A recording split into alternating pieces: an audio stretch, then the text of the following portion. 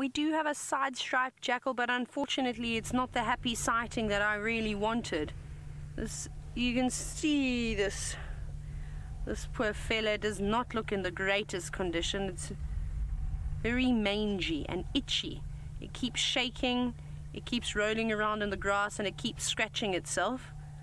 It's not in the greatest condition. It actually looks quite thin too, which is a bit of a shame. Unfortunately, mange is a terrible killer. We've seen it quite a bit when it turns into psychoptic mange like it did with the Styx cubs. There's very, very little chance that you're going to come back from something like that. Now, this jackal shouldn't have mange at this time of the year. So to me, that says that there must be another underlying problem. It must be sick.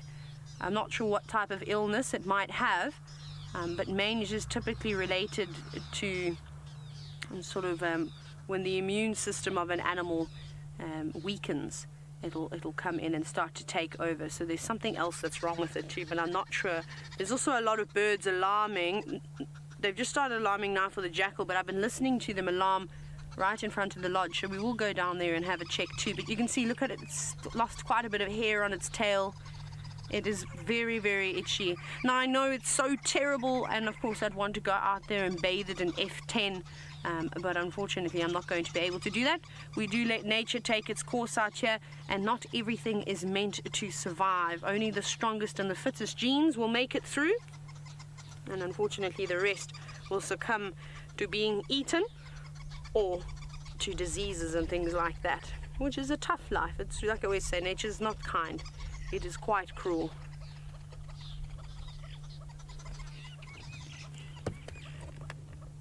Now, Stevie, you're wondering if this will spread to other jackals. It might. If it does have any other social interactions, it can indeed. So what mange actually is it's a mite that gets into the hair follicles and feeds on the hair follicles. That's why you start to see the hair disappearing, and then you see the scabby skin that comes after that. So they will scratch and itch, roll around in the grass and do all those things.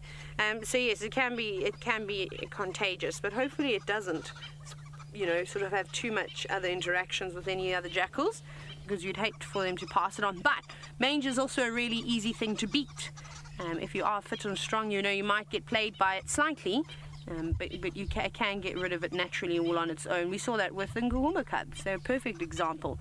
They had it in conjunction with the white muscle disease, which is a lack of selenium and a couple of other minerals and vitamins too.